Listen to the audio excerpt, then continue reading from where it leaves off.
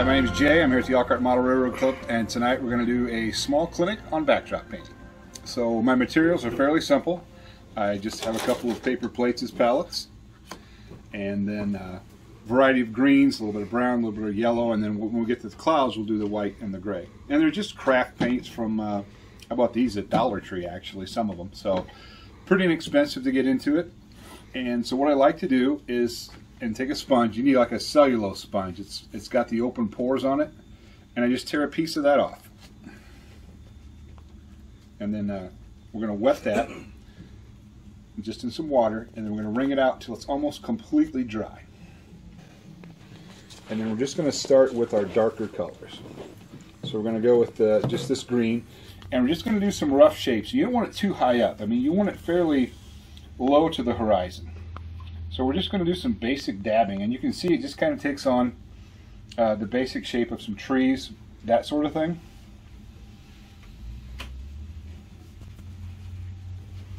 So just kind of make them random and, you know, happy little trees, as Bob Ross would say.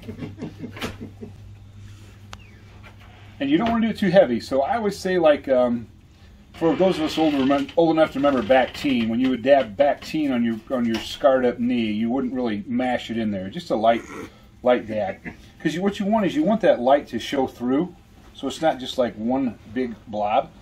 And like I said, we'll start with the darker colors. And one important thing to remember is that where your shadows and your highlights are, you want your sun to be, pick a spot, doesn't matter which side, but you don't want like there's two suns unless it's some sort of sci-fi layout, but you know, that's up to you. But you sort of pick a spot where you want your sun to come from. And now we're going to go with just a touch of black and actually a little bit of brown.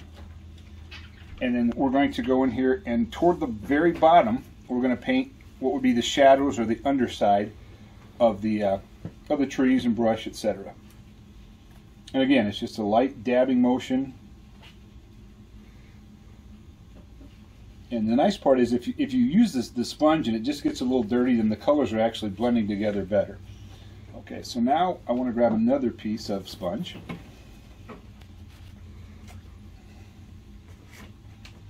And we're going to go with some of the lighter colors now. We're going to wring that water out. And then I want to dab just a little bit lighter green. And we're going to put the sun basically over here. So all the highlights are going to be on this side facing toward the sun. That's a little heavier than I like. So we get that off of there. And it's no big deal, because as long as it's wet, you can still work it the way you want to work it. So as you can see, I'm just painting some highlights on the side that would be where the sun would be shining off these leaves. And it's all just random. And like I said, the main thing is you want it to have that open, where the different colors are showing through. I'm just going to dip in there and get a little bit more.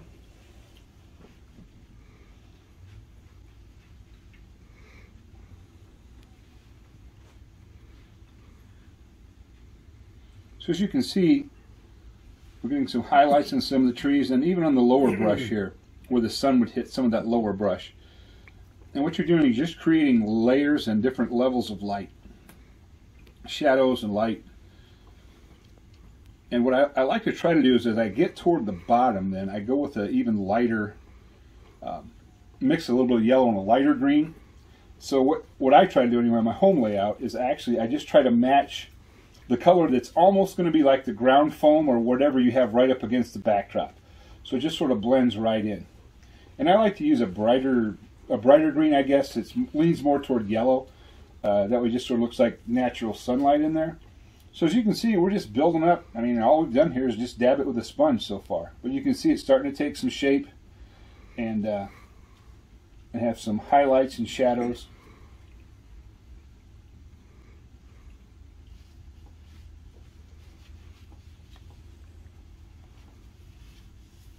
Okay. Then I like to just grab a thinner brush, and I'll just mix some dark color, usually some brown, maybe just a little bit of green.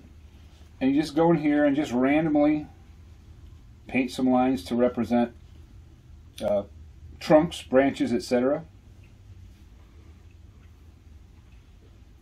Just here and there. Occasionally I like to throw in maybe just a few empty ones, like a dead tree sticking up out.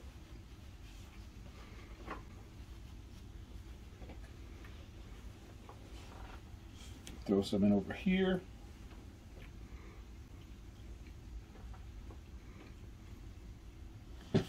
And then depending upon where you model, that kind of, I mean, around here we have a lot of deciduous trees, that sort of thing, so you don't really run into a lot of pine trees. But if you want to paint a pine tree, that's a fairly simple process too. So I just take some nice dark green, like a pine tree would be. Actually, before I do that, let's go back to get some brown, some dark brown, and we're just going to paint.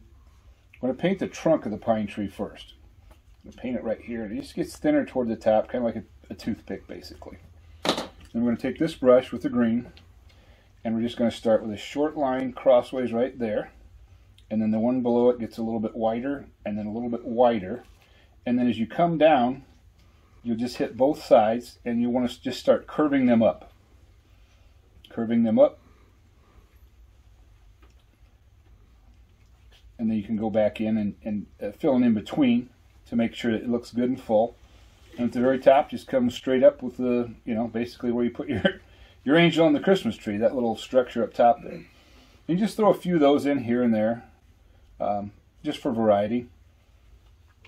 Get a nice blend like we have in the woods around here. And if you you can paint the trunk over and then touch the green back up, however you want to do it. And then sometimes, if you want to brighten your scene up just a little bit, and you don't want to overdo this unless actually you're modeling autumn, is take a little yellow and a little bit of orange and just mix them in ever so slightly. You know, like a tree that's just starting to turn color a little bit. And this time of year is that's happening a lot around here. So maybe just throwing a little bit of orange on top of that green while it's still wet, so it doesn't really like stick out like crazy. And you don't, like I said, you don't want to overdo it, but just a little bit here and there. Maybe add a little bit more yellow.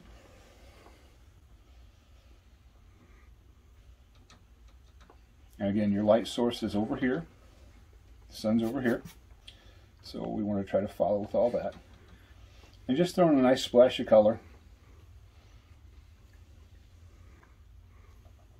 Soon you'll have to rake all those leaves. And you can bring some of that down on the bottom too.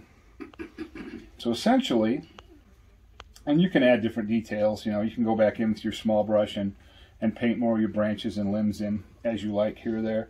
One thing that's kind of cool to do on some of this stuff is, where's my, there it is.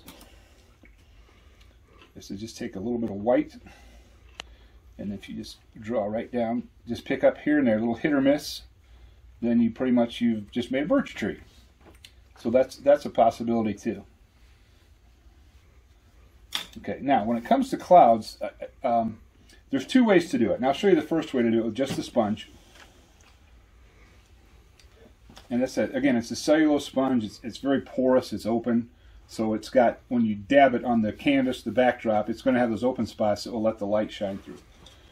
But really just the basic, easiest way to do this is, get these over here. And like I said, you're going to dab most of that paint off. Now, clouds, the farther away a cloud is, especially on the horizon, they're smaller. So your smaller clouds are always toward the horizon. They're toward the bottom. And then as they go up, they get bigger. So, I mean, you can just do some basic cloud shapes like so. And then higher up, of course, you're going to have larger clouds. And then the tops of the cloud really is where I start. I start at the top where the light and the sunlight would hit it. And just some basic shapes, you know, that kind of thing. And you're going to have, it's going to be brighter in some spots and, you know, of course, faded in the other. And then I'll take just a dab of gray. And with your gray, you're going to paint the underside of the clouds. You're going to just put some gray up in there. And just kind of blend that with the white. And then, as you can see, then it sort of gives like a 3-dimension to that cloud. It makes it look gray underneath. Now, another way I've started painting them lately, and I did it with an airbrush, and that was, you know, that's great, but it's something simple. So I just take these, this is just like an index card, and just tear it. Just tear it in a rough shape, sort of like that-ish. You know, and tear a couple of them like that. So basically what you're creating is sort of almost like a stencil. So like this will be the shape of part of your cloud bank. This will be the shape of part of your cloud bank. And then for those, I like to use these makeup wedges. And I buy these at Dollar Tree, buy a pack of 28 for like $1. And they're square on the end. So what I do is I tear that square end off to give you a more of a rougher, different shaped end. And I'm going to dip that in the white. And then I'm going to clean most of it off. And then you'll take this stencil, for lack of a better word, and you're just going to, you can use like painter's tape to hold it on the backdrop if you want. And then along the top, you're going to go in and you're going to dab fairly heavy along the top side of that. Okay, so what you're doing right now is you're just creating a cloud top right now. And then you're going to come a little bit, kind of feather it out so it's just a little bit lighter that way. Okay, so when I take this off, now you've got that shape there. Okay, which you could use for a mountain as well. And so I'm going to take another one, and we're going to come here, and then what we'll do is we'll do the same thing with sort of an overlap there. And then we can soften that edge. That's a little bit harder than I wanted it. We can soften that edge a little bit. And so then that's like that. And then in this case, let me re-tear this. It's at a different shape. And you can just basically turn this over, flip it any way you want, and it'll come up with different different shapes for the clouds. So we're going to turn it upside down now. We're going to do the bottom of these clouds. And again, we're going to go fairly heavy along the edge there, and then lighten it up as we go in. And by doing that, by having a variety of the way that you move the stencil and shape it, then you actually get like an overlap on the clouds. So, and then we'll come down here, we'll use this one. Yeah, let's use this one. Okay. And then like I said, as you get higher up, the clouds get bigger. So we're going to just kind of bring this one more over toward this way. Again, heavy toward the top, and then just feather it on toward the bottom. So as you see, you get spots where you can see through the clouds, where the clouds overlap, that sort of thing. And then at this point, we're going to grab some gray.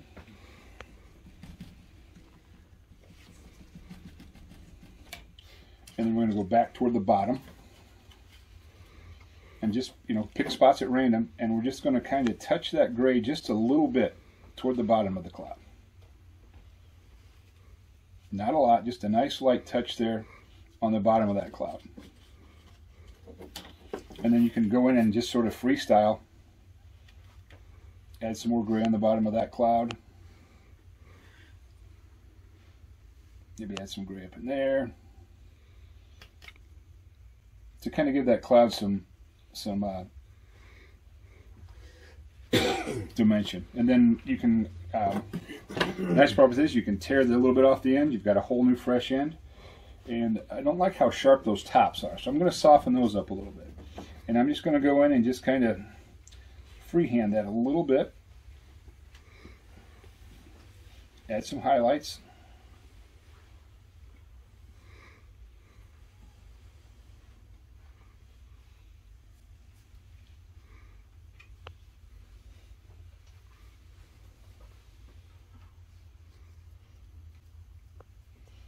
But the main thing is you want to try to make the clouds look like they're not just solid. To let some light shine through, have some lighter spots in the clouds, that sort of thing. And like I said, I've done this with an airbrush before, but I was just kind of messing around and thought I could try it with the makeup brushes or the makeup sponges. And it's not quite as bad, and the cleanup is definitely way better. If any of you have ever used an airbrush, as you know, it's like 5 minutes of painting and 2 hours of cleaning up.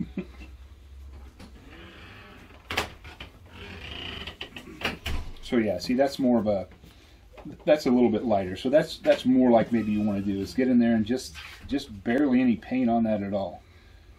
I mean, it doesn't feel like it, but I mean, you're building that up slowly. And you're just dabbing. Like I said, you're just dabbing.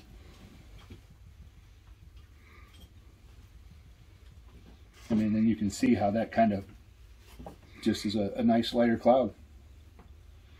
And essentially, just keep practicing. And I mean, it's really kind of simple. And like I said, I try to match my colors with the ground foam that's going to come right up there. And if you use like some clump foliage right up against the edge there or whatever, I've done the same thing too. And, cut out pictures that I use on the backdrop for flats on the building. and put those on ahead of time, and you can just sort of paint right up to the edge or over the edge of it. And that essentially is how I do my backdrops. So hopefully this will be helpful to you, and thanks for watching.